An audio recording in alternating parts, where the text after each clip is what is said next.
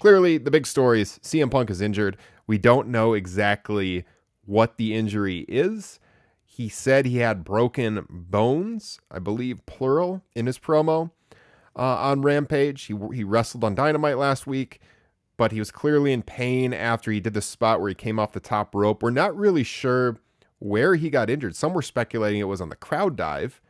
And then I seen some stuff about within the match where he came off the top rope. Whatever the case is, I mean, there's a lot of information floating out there about how long Punk is going to be out of action. I've seen anywhere from 6 to 12 weeks, sometime in there. It's not going to be like a Cody Rhodes situation. He's going to be back earlier than that, but obviously they've chosen to do an interim champion. I'm not a huge fan of interim champions. They do this in the real world in combat sports, and the crowd doesn't really buy interim champions, but this is what they're going to do. So we're going to have a battle royal on Dynamite.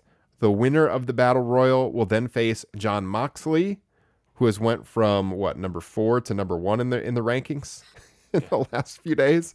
So then Moxley will face the battle royal winner. That person will go on to Forbidden Door to take on the winner of Tanahashi and Hiroki Goto. So I assume it's going to be Tanahashi. We'll see what happens. We don't know who's going to be in the battle royal. They're down some star power right now. Bryan Danielson's out like 1 to 2 weeks right now with an injury. Alvarez had reported that Adam Cole was going to be out. They were going to hold him out of the ring until Forbidden Door. So, I mean, if you look at this battle royal on Wednesday night, you got to think they got to get Christian in there. Probably Wardlow too. Don't you think? I mean, you want to protect Wardlow, but I mean, they're down. What about Eddie Kingston? Kingston, yeah. I would consider making Eddie Kingston the interim champion. Yeah, why not? Because at least I think I'm the only person who doesn't really like the idea of Mox as the interim champion. I don't know. It just seems kind of boring. It doesn't really do much for me.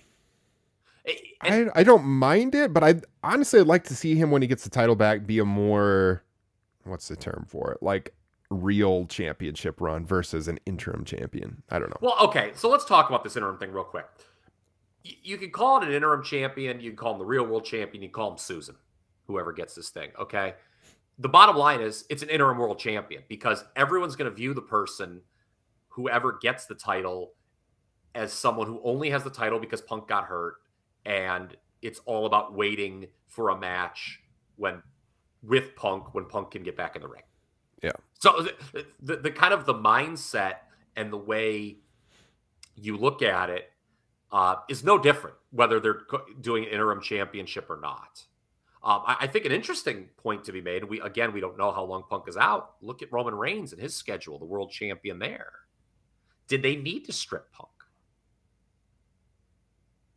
Well, they didn't strip him. Oh, well, whatever. Did they need to do they need to create? I mean, could they have just do they need to create an interim champion? Yeah. I don't think so. I mean, it could have been an opportunity to put some more focus on the TNT title for a while.